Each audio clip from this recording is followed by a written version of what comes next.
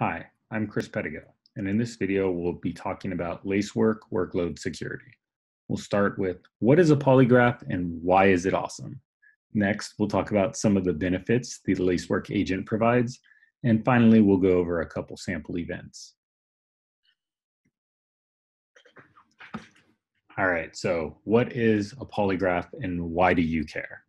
Well, polygraph is a visualization of all of the communication going on in your environment. This goes a level deeper than networking tools you may be familiar with, because we're not concerned with what ports and IPs are happening. We're concerned with what processes are receiving and what processes are sending connections. This is actually a pretty cool and interesting thing that only Lacework does. What we're doing is we're on your system listening to /proc and looking at that process metadata, and we're looking at every incoming packet's metadata. So we're looking at the source port, source IP, destination port, destination IP, and protocol type. And we're live stitching together when connections are actually received by a process and actually sent by a process. Now, this isn't data that Linux provides. This also isn't data that you'd get in your logs. This is something you have to calculate at real time. And what we're doing with this data is we're putting together a map of everything that happens. And then we're using this to learn what's actually happening in your environment. And we're comparing that to the history of what we've seen happen in your environment.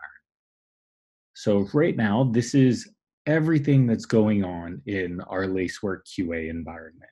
All of the communication pieces, everything. You can even see that we've had a connection to an Azure Edge. That was actually me deploying Kubernetes on Azure. Now, I'm going to filter it back again to just show Nginx. Now, I show this because this is an easy to understand process. So from left to right, we have connections coming into our Edge server, which is Nginx. And as you know, anytime you put a server on the internet, you're going to receive tons of bad IP addresses and a couple good IP addresses. Well, we look at those and we categorize them. So if you do have some bad data coming in, we'll let you know. The next thing we do is we look at what process and the associated user that's running on your system is actually receiving those connections, how much data are they receiving, and how much data that process is sending. In addition to that, we look at any child processes that were spawned by that, and we associate that together because we know that if this process started this process, they're probably related. And as you can see here, this child process with a different UID actually is doing all the sending for Nginx. So with our instance of Nginx, we have the parent process, which is receiving connections, and the child process, which is sending connections.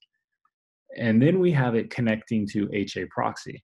Now, this is actually happening because we're observing outgoing connections that Nginx generated, again, through /proc and network metadata, going over to this other server. And on that server, we're observing HA proxy receiving connections that other server sent. Now, that's pretty cool if you think about it. This allows us to do a lot of things that nobody else can do. Let's say there's 3 people logged into a Bastion host, and all of them sudo to root. This is kind of where tracking is gone. Maybe on that box you can kind of tell, but the moment they jump to another box, your traditional network traffic is only going to show things over port 22. And then once they're on the new box, your guess is as good as any on who was doing what there. But we're actually going to track that. So if someone jumps onto the Bastion, then SSH is over to the database server, networking is going to show port 22 traffic, which is probably known good in your environment. We're going to show, hey, this was Bob. He logged into the Bastion, he sudoed to root, then he jumped to that database server. In addition to that, we're also going to tell you if he decided to put a backup on S3, like maybe he did an AWS S3 CP in the backup file. And what's interesting about that is we know the difference between him doing that and that cron job on the system doing that nightly backup. So if you do have a bad actor who's trying to exfiltrate data, we'll let you know. There's a couple other things we do that are really powerful here. For example, the grouping.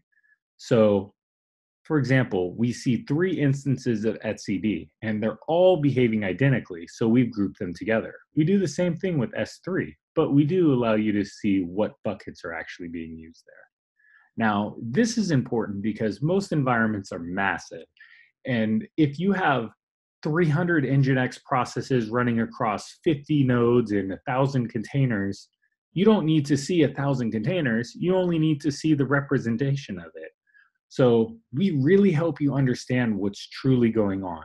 This is kind of a level of visibility and understanding that your DevOps people would love to have.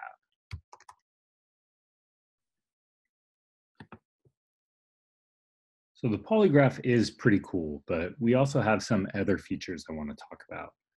First, I wanted to talk about FIM, File Integrity Monitoring. This is file integrity and change monitoring. It's required for FSMA, FedRAMP, etc. What this is we are scanning a predetermined set of directories that you can customize, and we're calculating the file hash, a 256-bit hash, of every file that's found. We're also doing the same thing for every process as it's launched. So what this does is this allows us to understand what's in your environment, and then we take those hashes and we compare them to known bads. So if you have a virus payload that hits your environment, we're going to let you know about it.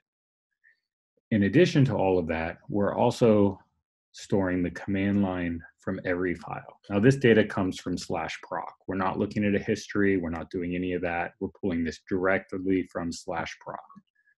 You can see there's some bad stuff going on here. We have Hydra. Hydra is a well-known brute forcing tool. This that I had here, this is Bitcoin mining. Our environment's pretty bad. We hope yours never gets this bad. In addition to file integrity and change monitoring, we also have a list of packages that are installed either via a yum or a DKPG, or maybe someone just downloaded the payload and installed it regularly. One other thing that's kind of interesting is we do have executables where we found the same process or the same version, but there's multiple hashes for that. That means they're not exactly the same.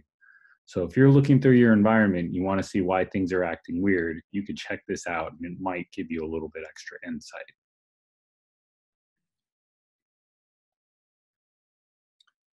So now that I've shown you both the polygraph and file integrity and change monitoring, I wanted to show you what we do to let you know when those events that we find happen. So this is a sample of what you would see if you got a file integrity monitoring event.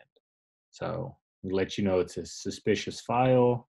We give you a severity. We give you the hash. We tell you where we found the file and the file name. And we also give you the host we found it on. We'd also show multiple hosts listed here if this was found on multiple hosts. You could then click the host and you can see a little bit more about this. First, we know that there is only one host. This is a DNS name. If you're familiar with AWS, this is how they do it. And there's only one server that had that host name at the time, but there were 4 unique users on that. And you can see connections, total bytes in, total bytes out, everything about this. So this would help you kind of investigate what's happening. When we look down here with machine communication, there were a couple IPs that we were communicating with.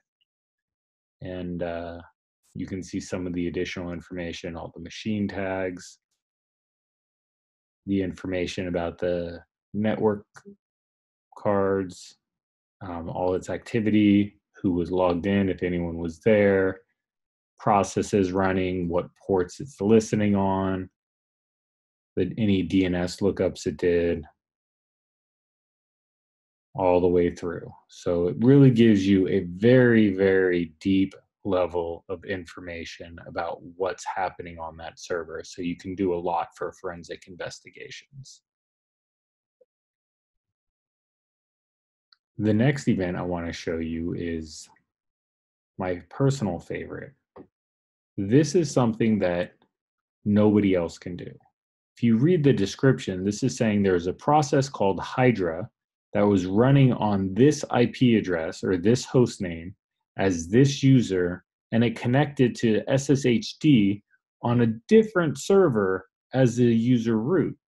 So what we're seeing here is Hydra. Now remember I mentioned earlier, this is a well-known brute force tool, was running on this server as user Ubuntu, and it was able to successfully brute force a login to this server.